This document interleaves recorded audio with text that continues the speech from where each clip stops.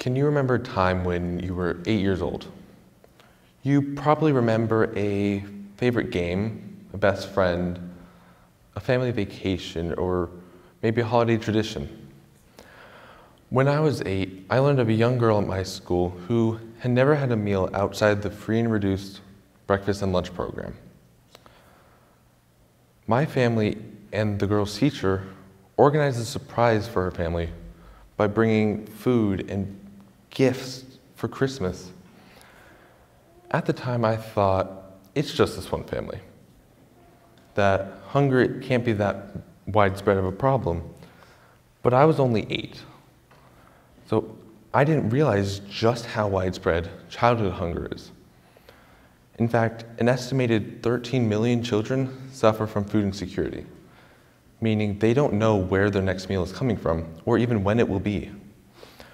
To put that in perspective, that's 1 in 7 kids in the United States, or 1 in 5 kids in Texas. This weighed heavily on my heart as a Hispanic student living in a single-parent, single-income household, who I myself was a recipient of the free and reduced lunches. I knew how important a nourishing meal is. I knew if I didn't eat, then my grades would suffer and I just wouldn't do well. And I wanted all my classmates to have an equal opportunity at success. But I was only 8. What could I really even do? So I reached out to the food bank to try to volunteer there. And I was told I was too young to volunteer. Okay, I'll try a smaller food pantry. Another no. I'll try a food pantry, and this time I'll say my mom is going to come with me. Again, no. And I remember feeling so discouraged, but I really wanted to help my classmates. So I started thinking of other ways I could help. And I remembered I can grow vegetables from seeds. And I can start a garden at my elementary school to donate the produce to the kids who need it. And gardening is something that's special to me. My mom taught me how to garden when I was really little, and her grandfather taught her how to garden when she was little. So one day after school, during gardening club, I went up to the gardening club advisor and told him my idea to use this abandoned plot of the school garden to be able to grow the produce there. And he told me he'd think about it. And then at the end of the gardening club, he pulled me aside and took me to the principal to pitch my idea to her. And the whole time, I remember while I was telling her my idea, she sat there silently, nodding her head and just taking notes in her little notebook. And when I was done, I remember telling myself, I'm going to get another no. And after a few moments, she said yes. And she actually said yes. And I remember being so excited. But then I remembered, I'm only 8. I don't have a job. How am I going to afford this? So I put together a wish list, and I shared my idea with anyone who would listen. And then suddenly, donations started rolling in.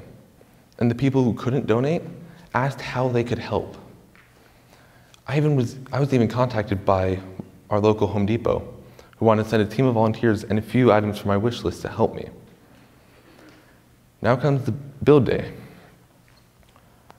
And I remember being so happy seeing all of the donations and volunteers and the Home Depot truck arriving. And when the Home Depot truck arrived, the volunteers came out of the truck, and they didn't give me a few items for my list. They gave me my entire wish list and more. And on that day, my first giving garden was started.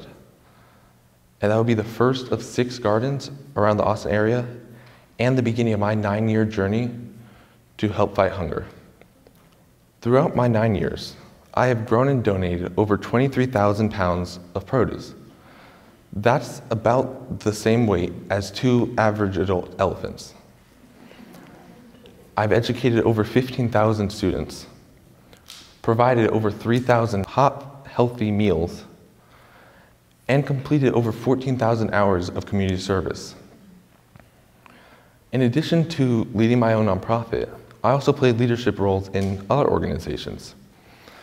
I'm a part of Katie's Crops, a national youth-based organization that empowers youth to start a garden in their community to fight hunger. As both a grower and a youth leader mentor.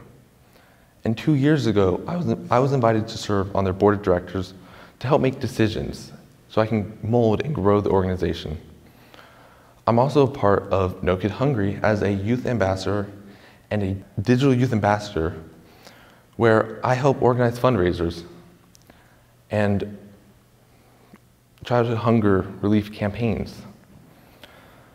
And I was also nominated and ended up being one of the top 5 finalists for Time Magazine's first ever Kid of the Year Awards.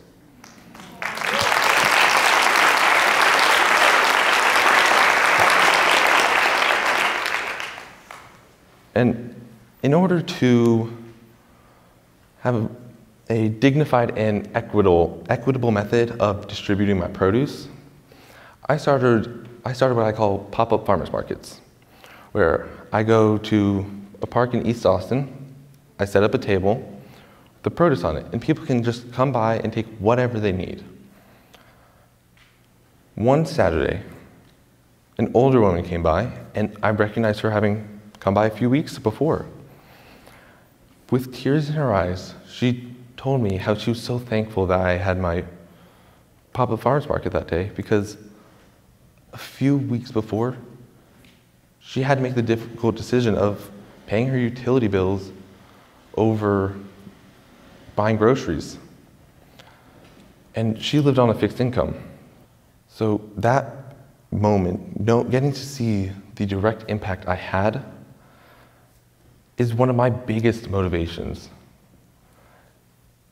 Back when I was in high school, one of my school administrators told me my work was meaningless, that I should just stop, that it's getting in the way of my academics, that I should just let my gardens die and focus on school. Deep down in my heart, I knew this wasn't true, but I was told that by a school administrator, someone in a leadership position, someone who is supposed to support students and has such a great influence on them. And I began thinking about stopping. But that was until Viola Davis's speech at the Prudential Spirit of Community Awards.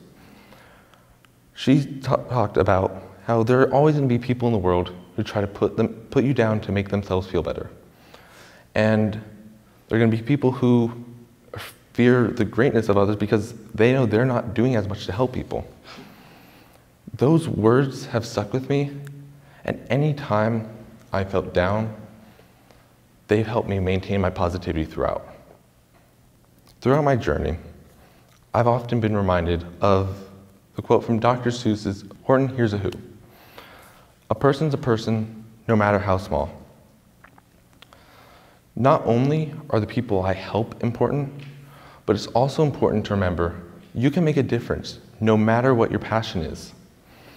You don't have to go out and start a nonprofit. You don't have to go out with the mindset of changing the world. But you can do something as simple as deliver meals for Meals on Wheels to the homebound elderly. You can donate clothes to a refugee center. Give warm socks and mittens to homeless on a cold day. You can donate food to a food bank, walk a dog at a shelter, or even just donate blood. You may not always get to see the direct impact you have on someone, but always remember, every little thing makes a great difference on someone's life for the better.